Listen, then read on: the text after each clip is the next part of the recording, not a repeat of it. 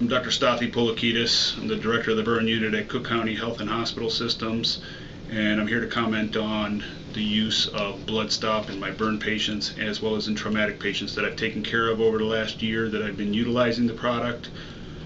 Being a product that is relatively newer on the market, we had our skepticism at the beginning of our use, but very quickly found opportunities in the burn realm that we were able to utilize this product.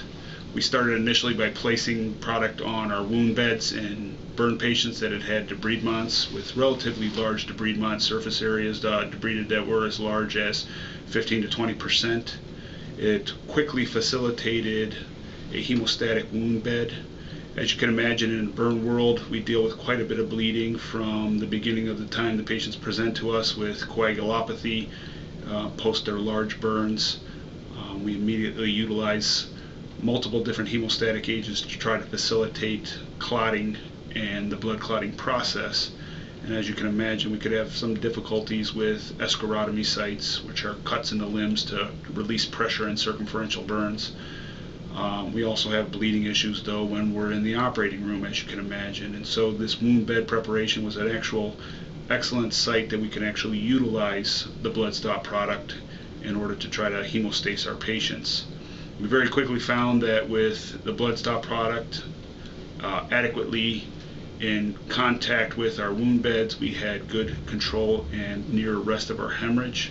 We would wrap these wound beds, once they were placed with BloodSTOP, with a secondary dressing and allow some compression time for the BloodSTOP to do its work.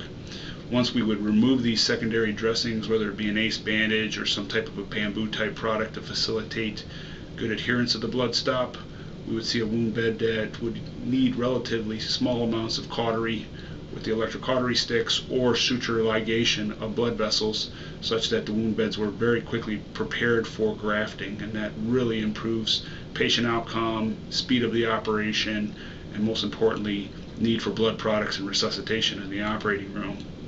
We took it up a step from there, and in utilizing the product, we said, well, we do have bleeding from our donor sites. Why don't we try the BloodSTOP product on our donor sites?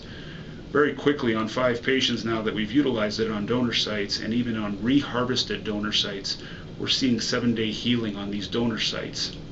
This is not what we initially anticipated.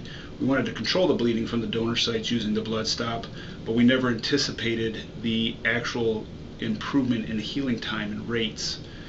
Just so the lay people out there might identify, these donor sites usually take somewhere between 14 to 28 days to heal, and in patients that are both pediatric as well as adult, we're seeing a 7-day healing rate turnaround, such that we're so excited about this. We're actually adjusting some of our studies on the product, and we're actually looking at donor site healing with this, and we're finding some relatively fantastic results. Furthermore, there's a realm for the BloodSTOP product even above and beyond the burn world, where I'm finding fantastic results with hemostasis. There's also additional utility in the traumatic world, where ruptured spleens, ruptured livers, injured livers are identifying, and actually not ruptured, but traumatized livers are finding good utility of the BloodSTOP product to control grades 3, 4 liver lacerations and get good hemostasis, almost similar to other products out there, without the need to worry for the product to actually remain, because as is utilized with this product, we identify that very quickly the product does melt away and in essence doesn't leave any residual, but does leave a good, well-healed and clotted off wound bed. And so we're utilizing this product in quite a few realms and identifying excellent results in hemostasis with that product. For that, I see huge opportunities in the future for the product to actually further be explored in the burn world, plastic surgery world, ear, nose, and throat, dental, even orthopedic surgeries where they have extremely bloody operations with hip operations, etc., where the product can be balled up and actually put into a cavity and allow for control of the bleeding without having any residual matrix or residual product left behind that needs to be removed or that can act as an infectious nidus.